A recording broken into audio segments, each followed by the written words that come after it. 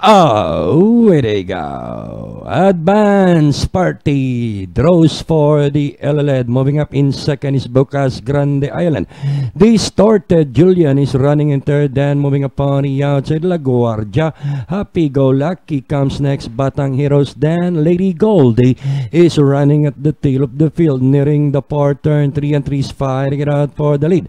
La Guardia now takes the lead from Advance Party. A length back in third, we have Bocas Grande Island, and still in fourth we have Distorted Julian, then followed over by Happy Go Lucky, Batang Heroes, and Lady Goldie. La Guardia this time by about 2 lengths over Advance Party in second. Then moving up now on the outside is Bocas Grande Island.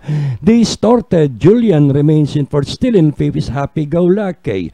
3 and 50 to travel, and it's still La Guardia.